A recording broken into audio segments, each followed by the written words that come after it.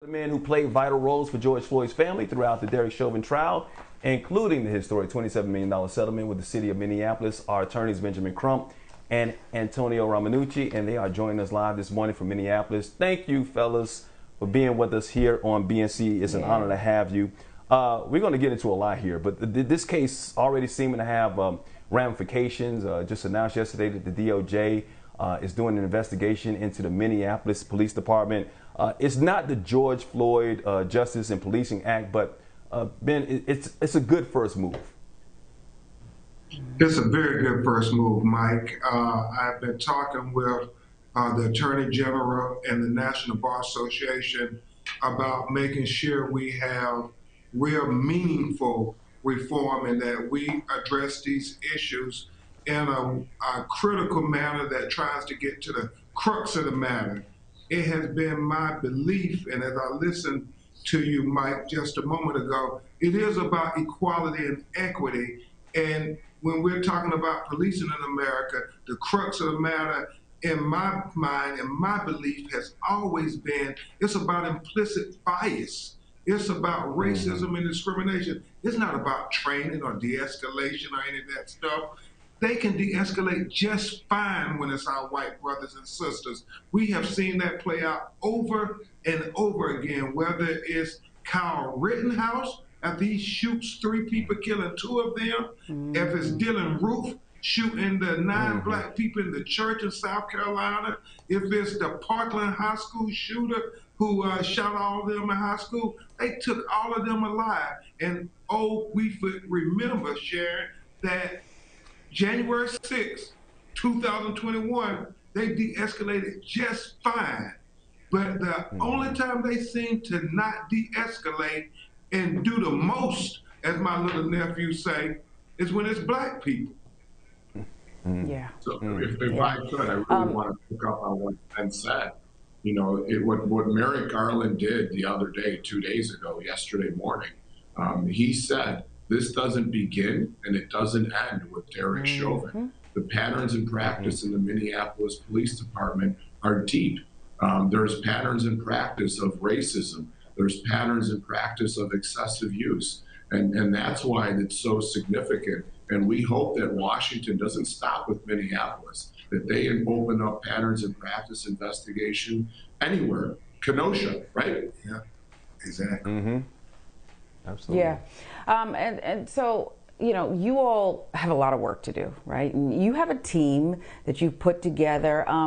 But Attorney Crump, you know, when I first locked eyes with you, you were standing outside the home of Michael Brown's mother. And you weren't allowing any of the media to talk to her. We locked eyes, and you did give me a few seconds with her. And I don't know if I ever got to thank you for that.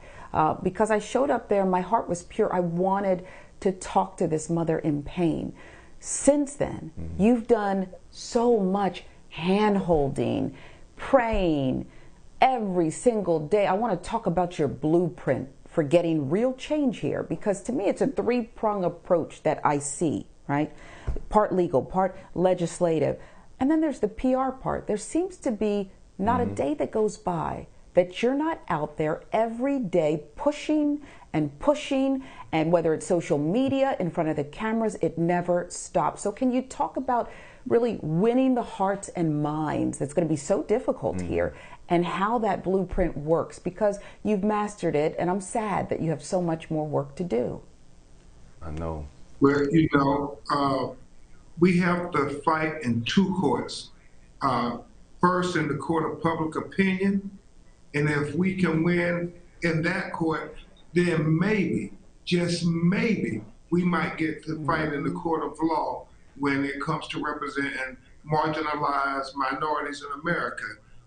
Because we have to remember, Eric Gardner won the court of public opinion, but his family never got their day in court. They never got due process, Sharon. So we have to always remember that it's always about trying to win over the hearts and minds, because once you can get people emotional about something, then they will act.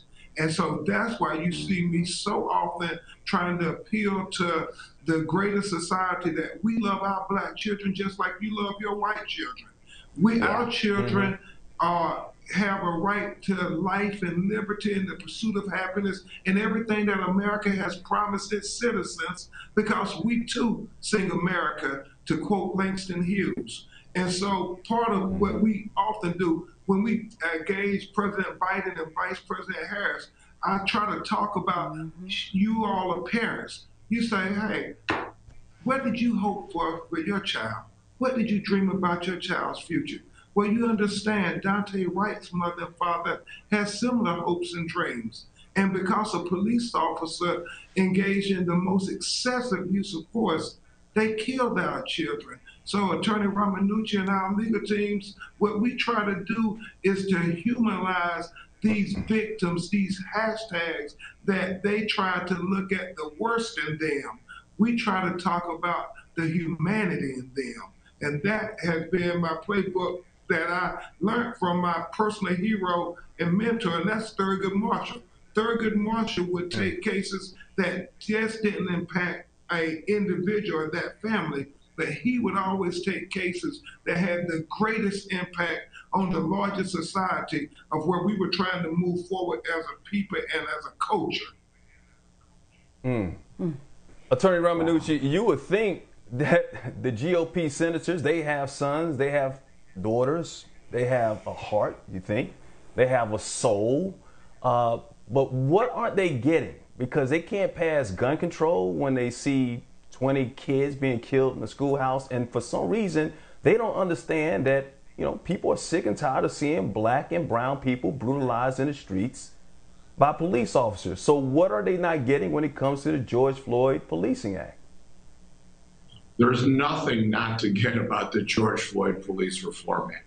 Absolutely nothing. This should be a slam dunk passage, a bipartisan bill in the Senate. But what they're doing is they're playing politics with their base. All they're doing is going back home and looking at how many votes they're going to get.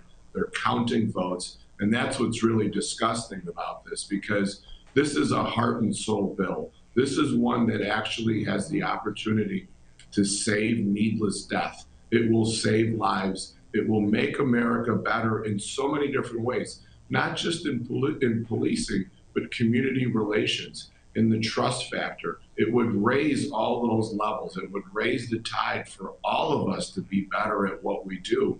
And, you know, look, the House of Representatives got it because they have a leader there who understands the issue. The Senate, unfortunately, we're at 50-50.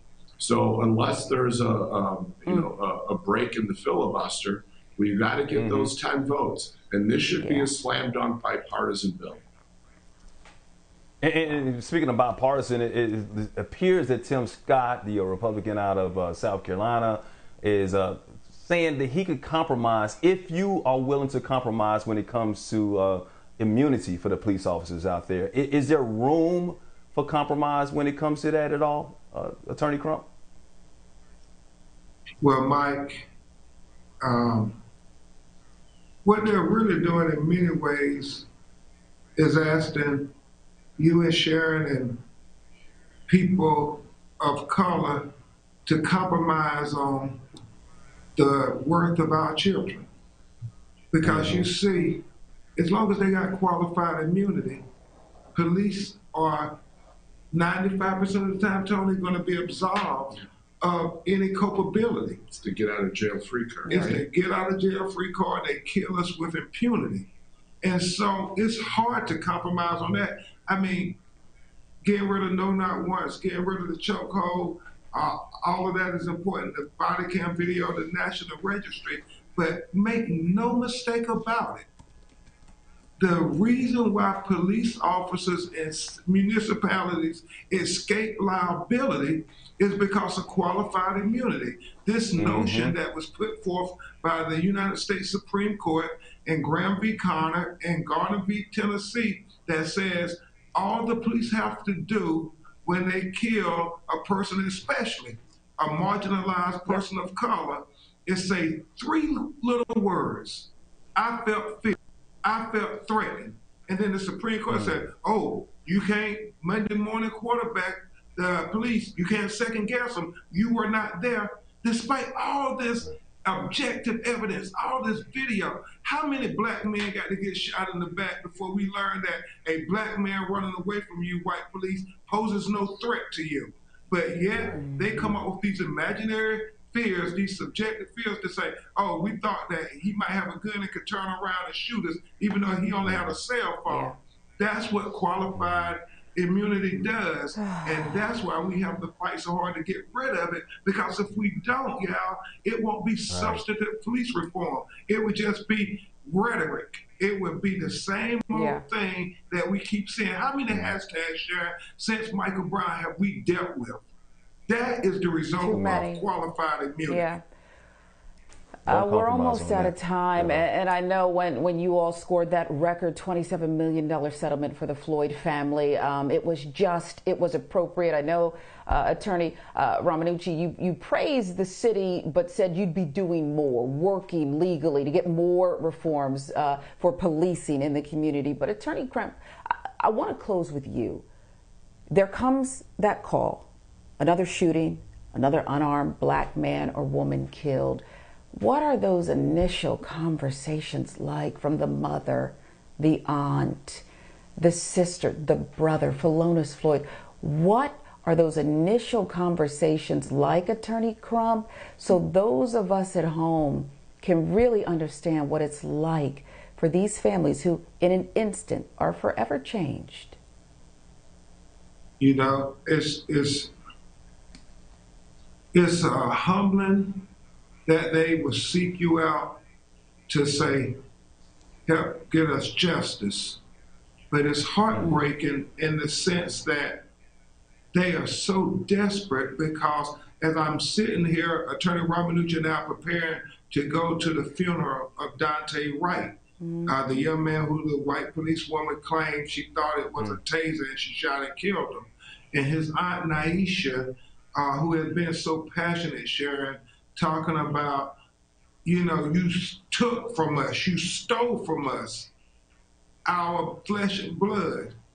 And you try to tell them from the very instance that we can't promise what will happen in a courtroom, but what we will promise you is that we will get to the truth of what happened. And truth is the foundation of getting to justice, Sharon.